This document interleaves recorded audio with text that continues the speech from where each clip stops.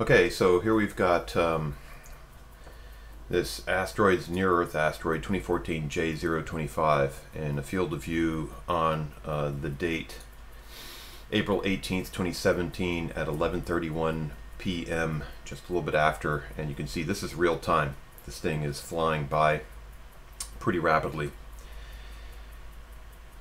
And if we zoom out a little bit, so you see where we are in the sky, you'll see that we're low in the northeast,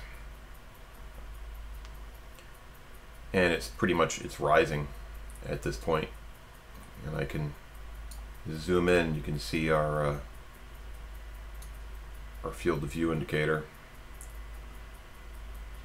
as this rock continues to move.